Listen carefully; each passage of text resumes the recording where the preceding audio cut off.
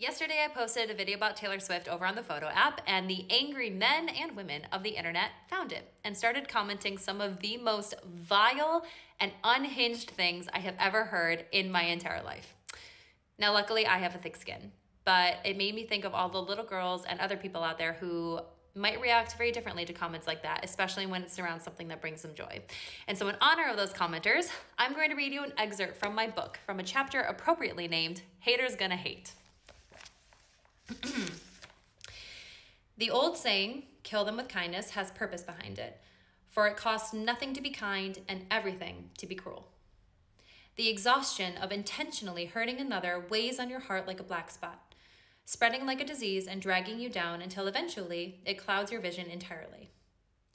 In that fog of pain, it's nearly impossible to see anything, including a way out. It's exhausting. It's debilitating. And this, my friend, brings us to the dang truth of it all.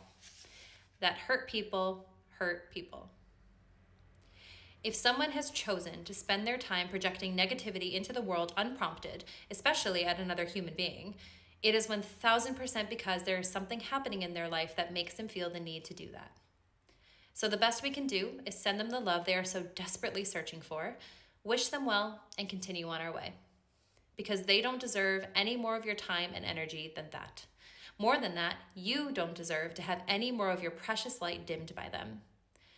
After all, successful people, truly successful people, aren't spending their time making negative comments about others.